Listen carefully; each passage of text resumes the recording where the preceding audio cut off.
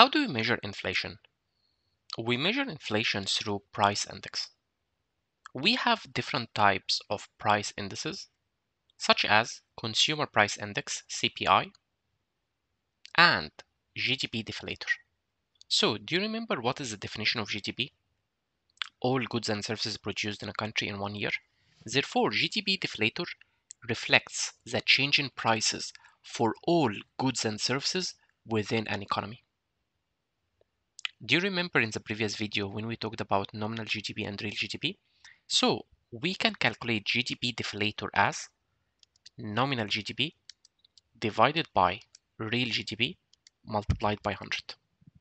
So please remember, GDP deflator, it measures a change in prices for all goods and services. But for you as a consumer, this doesn't help you much because you're not consuming all goods and services in the economy. You consume only consumer goods. So you would like to measure a change in prices for only consumer goods. That's why we have Consumer Price Index. So with Consumer Price Index, what do we have? We have here a basket of goods and services. So the idea behind this basket is we would like to measure inflation. What do I mean by inflation? A change in prices. Therefore, I need to fix the quantity. So in order to measure inflation, we need to fix a quantity. Therefore, in this basket, we will include the most common consumer goods. So we don't include all consumer goods, we include the most common consumer goods. For example, if we have Pepsi and Coke, and I will keep asking all of you, which one do you prefer the most? Some will say Pepsi, others will say Coke. If I discover that the majority prefer Coke, so in this basket, I will put Coke, I will not put Pepsi. If we talk about smartphones, iPhone or Samsung, I will ask all of you, which one do you prefer the most?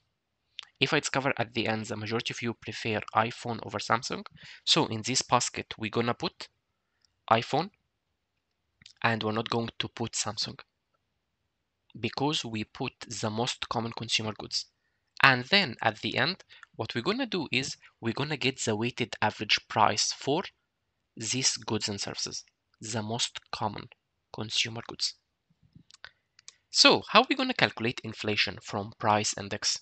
So our inflation will be equal new price index minus all the price index divided by all the price index multiplied by 100 in order to convert it into percentage. So we just mentioned that we have two types of price indices, consumer price index and GDP deflator. So my price index could be CPI or it could be GDP deflator. Let's get a numerical example. Let's assume that we have year 2019, 2020, 2021. We have the CPI 100 in 2019, 110 in 2020, and 130 in 2021. Can we calculate our annual inflation rate? Yes, we can. So I need to get new minus old divided by old. So I cannot start with the first year. In 2020, I need to get here new minus old divided by old. So I will get consumer price index or the price index in year 2020, which is 110, minus consumer price index in the previous year 2019, divided by consumer price index in 2019, which is 100. Multiplied by 100, it will give you 10%.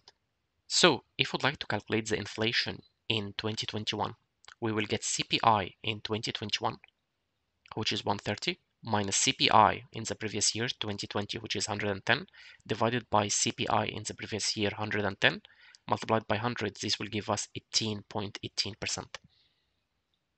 Let's get a numerical example about GDP deflator.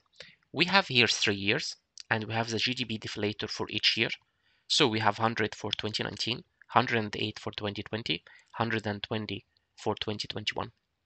If we'd like to calculate our annual inflation rate for year 2020, so I will get GDP deflator in 2020, which is 108, minus GDP deflator in the previous year 100, divided by GDP deflator in the previous year 100, multiplied by 100, so this will give us 8%. If we'd like to calculate the inflation rate in 2021, so it will be GDP deflator in 2021, which is 120, minus GDP deflator in the previous year, which is 108, divided by GDP deflator in 2020, which is 108, multiplied by 100, it will give us 11.11%.